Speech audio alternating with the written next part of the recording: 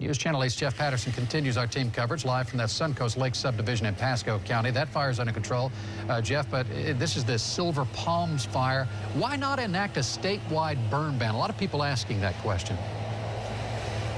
Yeah, good evening, Keith. I did talk to state officials about that today. A lot of activity going on behind us. The Pasco County brush truck is here. There's a mulcher over there trying to make sure that this fire does not expand beyond its lines. There is a burn ban in effect right now in Pasco County, but I talked to State Division of Forestry officials because there is no statewide burn ban right now. We wanted to know why.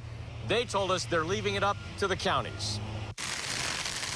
In the Suncoast Lake subdivision, the fire known as the Silver Palms fire is now burning within feet of homes. There were fire engines lining all the streets into the neighborhood, and smoke was everywhere. Hunter Anstein took pictures as the Division of Forestry helicopter dropped down behind his home to pick up water to put on the fire.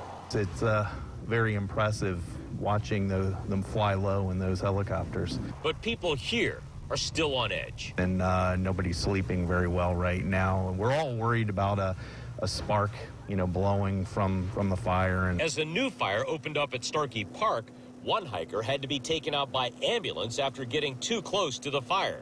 Wednesday morning, Pasco County Commissioners voted to enact a burn ban across the county to prevent more fires from being started.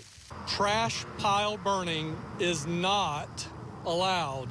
The Florida Forest Service does not issue permits for trash pile burns. The governor has declared a state of emergency because of the fires. But 8 on Your Side wanted to know why the state hasn't put a burn ban into effect across all of Florida. What we're looking at right now, because of the ever-changing conditions, is we're going really county by county. And our people are talking to the county commissioners, county managers, and those county burn bans are increasing each day.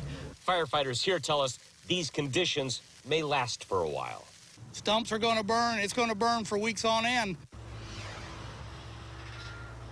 Yeah, so we're getting a lot of smoke here. We're seeing some ash. That's why these firefighters are keeping a close eye on things. Just take a look at these conditions right here, how dry everything is here, this mulch, and it's just a few feet away from the back of these homes. That's why these firefighters from Pasco County and other areas have been working so hard out here to make sure it doesn't spread. Keith? All right, Jeff Patterson reporting live in Pasco County. Thank you, Jeff.